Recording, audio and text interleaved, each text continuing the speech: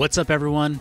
Welcome back to another training breakdown from Functional Bodybuilding headquarters. I'm Marcus, and you are tuned in because you want to learn more about how to train effectively and understand the functional bodybuilding method. There's 3 of us training today. We got 2 guests who are not new to the channel. Shanna's here. Megan's here. Both of them have been around the functional bodybuilding game for years. I met Shanna probably in 2011, maybe 2012. I owned a CrossFit gym about 5 miles down the road. She showed up. She was a Lululemon employee at the time, and I think the Lululemon employees got free workouts at the gym. We were happy to take Lululemon's money, and we were happy to have Lululemon employees come and get to know us. And within probably 2 years, she was coaching at the gym, and within 5 years, she was like a full dedicated convert to our system, and she's been with us ever since. So I'm very grateful for that. And here she is doing some dumbbell external rotations and a variety of other prep movements. So we're getting started for our upper body pulling session. So today is about upper body movements, specifically pulling, using these 3 kind of stations to get us ready. External rotations for the shoulder, hammer curls or bicep curls to sort of warm up the elbow flexors because we're going to be doing pulling. Now they're using dumbbells to do their prep. I chose to do some cable. When you use a dumbbell, the contraction at the bottom of the external rotation, when you're first moving against the dumbbell against gravity, is like the bottom half is the heaviest and the toughest. When you get to the top and the dumbbell is sitting right over your knee, there's almost no tension whatsoever. Meanwhile, when you're using a cable like I'm using, when I'm at the bottom, there's really no tension, or I don't even get all the way to the stretch position under tension. But at the top, when the muscles are in the shortened position, the contracted position, I'm getting the peak tension of the cable. So they're kind of inverse or opposite.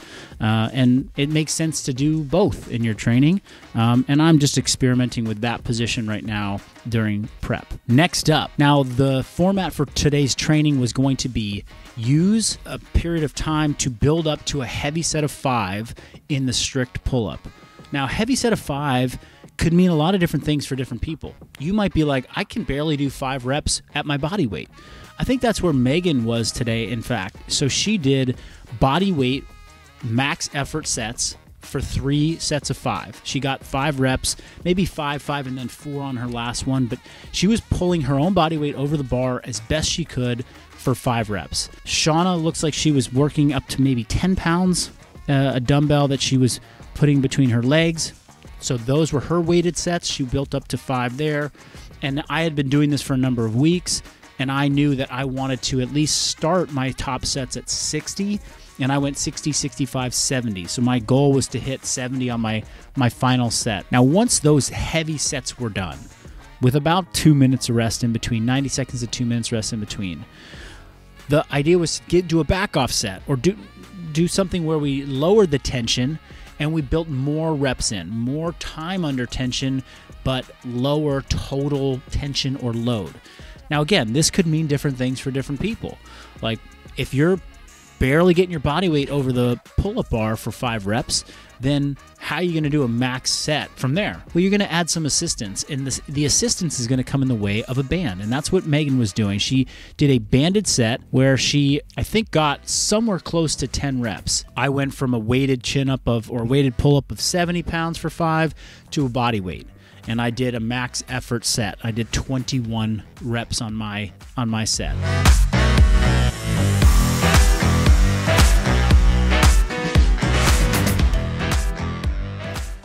Okay, moving on. We went from pull-ups into something called a superset. What we did today was an agonist superset. And an agonist superset with an emphasis in the first exercise on a smaller muscle group, then the second exercise, a compound movement. There's lots of different ways to superset exercises. You can superset 2 movements that have nothing to do with one another. An antagonist superset would be like opposing muscle groups. So that would be more of like bench press and a pull. This is an agonist superset, meaning that this first exercise, which we did, which was a prone incline bench, dumbbell, reverse fly. This is going to target the rear delts, and then we went right into a seated wide grip cable row. And that seated wide grip cable row is almost an identical movement to the rear delt fly. There's a lot of the same overlapping movement pattern there. So we fatigue the rear delts, and then we go do a cable row, which also fatigues the rear delts, but we're getting to use other muscles. So it's kind of a way of like overloading those rear delts, but getting two movements back to back to just build a lot of intensity in that area of the body. So the reps were basically do 10 to 15 rear delt flies, and then go do 10 to 15 seated cable rows. And you also see this kind of technique cue where on each rep, we're rotating our shoulders forward and rounding the upper back. And why would you do that? Well, I talked about this in a previous episode where we were actually talking about pressing, talking about, you press and let the shoulders rotate forward. Same thing here. We're kind of pulling, but on the way back, as we're getting the stretch, we're letting the shoulders rotate forward. We're working on just developing longer ranges, and in this particular movement pattern, getting a deeper or sort of a longer stretch of those upper back rear delt muscles as we return back on the cable row. So that was kind of the end of our first agonist superset, and then we moved on to the second agonist superset. This is basically two back-to-back bicep-focused bicep curl exercises. The first is a prone incline bench curl, also known as a spider curl. So you lay flat on your belly and kind of like a 45 or even a 30-degree bench, ideal for this. You can start with the dumbbells at your side in a neutral position, but when you curl up, you're supposed to go into a supinated palms up position. And because of that lean forward, this is a shortened position to contract the bicep. We then take a short break, 15 seconds, turn over. Now the bicep at the shoulder joint is sort of in a stretched, extended position, and that means that we're doing a superset of shortened bicep curls into lengthened bicep curls. So that was super spicy. I mean, even 20 pounds I was starting to kind of fail with, and this is just a reminder that it's really not about the load in some of these exercises, especially in this pump training format that we're doing, where we're really trying to just work on hypertrophy and muscle building. It's about great technique. It's about control of the movements. And if you do that, then lower weights at these rep ranges and tempos are going to get you a heck of a stimulus, which I think is great, because if you can train at lower weights and get it's just as good a stimulus, it's going to keep you in the game longer, avoid some of the joint aches and pains, and keep you durable for longer.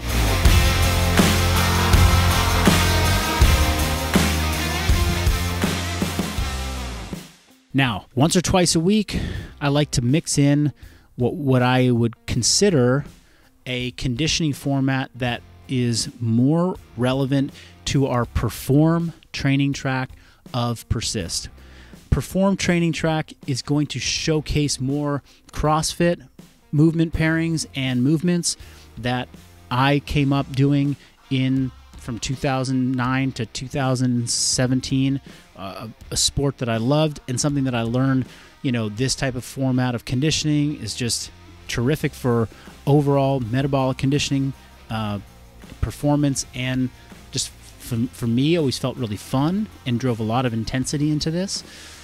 The movements that we're using are the hang power clean, the toes to bar or toes to ring, and a cardio of choice. I chose the rower, so did Shanna. Now the rep scheme was 20 reps on the first round, 15 on the second, then 10, then 5, and then 10 again, 15 and 20. So 20 down to 5 and then back up to 20 of hang power clean, toes to bar, and then a row of 250 to 200 meters in between every round. So there's a lot of work to do. And when you're doing hang power cleans and you're cycling these for something like 85, 90 reps, there's a huge upper back demand. Yeah, you're using your hips, you're using momentum to get that barbell up. That is the nature of a power clean, but to catch that bar and to lower it down and then return it back to your shoulders from the hang position, it's going to require grip, and it's going to require your traps and your upper back to work a lot.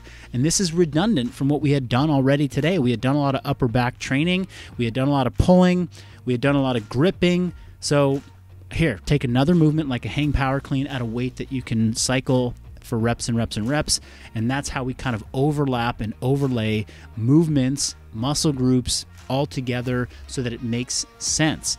If I had chosen something like a wall ball, it'd be a great conditioning workout, but it would not touch the movement patterns that we were focused on for that particular day. And then the core exercise, a toes to bar, another big gripper. We've been doing a lot of pulling and gripping today. I like the toes to bar as a core exercise that works well on upper body pulling days. So we threw the toes to bar in, and then the rowing machine, we're rowing again. Rowing with, that's grip, that's upper back. So hang power clean, toes to bar rowing is going to be a grip intensive, upper back, pulling intensive conditioning format.